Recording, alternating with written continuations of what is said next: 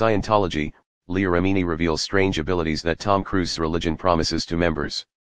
Leah Remini is not one to back down from exposing the truth about Scientology behind its promises.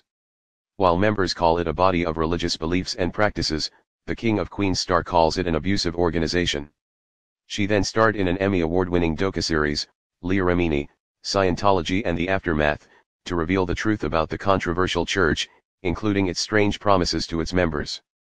The 47-year-old actress teamed up with former senior executive of the Church of Scientology International, CSI, and the Sea organization based in the United States, Mike Rinder, to expose what it's really like being a member of Scientology.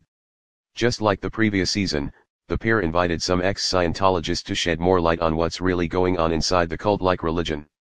Scientology promises a lot of things, including some abilities that people outside the institution might find impossible and odd. The main purpose of being a part of Scientology is to make the world a better place. But in order to achieve that, one must climb up the ladder, which the organization call Bridge to Total Freedom. On the way up of the bridge, Leah Remini, Mike Rinder, and their guests revealed that members were being promised that they can cure their own ailment or be immune to any kind of illnesses.